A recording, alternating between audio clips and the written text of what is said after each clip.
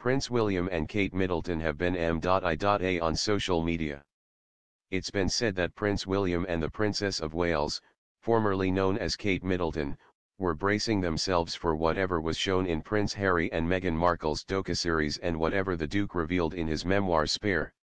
While much of the public didn't think William and his wife would release a rebuttal or react at all publicly to any accusations, royal watchers weren't expecting the Waleses to be MIA. William and Kate's social media accounts haven't posted anything this year. Leaked excerpts from Harry's book have put some unwanted attention on Will and Kate. Despite that, fans just expected the Waleses to carry on with business as usual, but their social media inactivity isn't exactly usual. The Prince and Princess's Twitter and Instagram accounts haven't been active lately.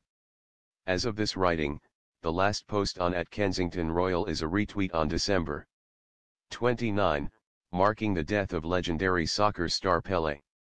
Before that was a post of artwork by their son Prince George on Christmas Day. It's unusual for those running William and Kate's accounts to go weeks without posting anything. The accounts would normally at least put up a post for the new year, but there was nothing. Also odd, is that there wasn't anything tweeted or mentioned about Kate's 41st birthday on Jan. 9. This Wales missing in action on social media has left curious fans wondering what the reason is for their social media silence and when they'll break it. Kate's birthday was overshadowed by Prince Harry's book tour. In October, the publisher of Prince Harry's book, Penguin Random House, revealed that the memoir would be released one day after Kate's birthday.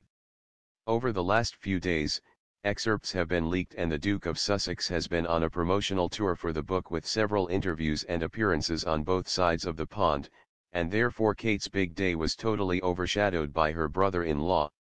However, Camilla, Queen Consort, formerly Camilla Parker Bowles, and King Charles III, who haven't had a ton of activity on the accounts lately either, did put out a tweet for the princess's birthday. The royals debunked one claim made in the Sussexes documentary. After Meghan and Harry got their story out via their Netflix documentary, we all knew William and Kate weren't going to appear in prime time and refute the Sussexes' allegations. The royals have continued to stick to their mantra of not saying anything at all, but did deliver a message without saying a word when they debunked one of Meghan's claims. Following the release of Harry and Meghan, royal family members gathered at Westminster Abbey and made a point with their clothing. Kate, Princess Anne's daughter Zara Tindall, and Princess Charlotte all wore burgundy for the Together at Christmas event. Many viewed that as a direct shot at Meghan and anyone who watched the Sussexes docuseries, in which the Duchess said, "To my understanding, you can't ever wear the same color as Her Majesty if there's a group event. But then you also should never be wearing the same color as one of the other more senior members of the family." The royals sent the message again days later during their walk to Christmas morning mass in Sandringham, when the Princess of Wales and Princess Beatrice both wore green, and Prince Edward and Sophie, Countess of Wessex's daughter, Lady Louise, wore a similar color coat as Camilla, Queen Consort.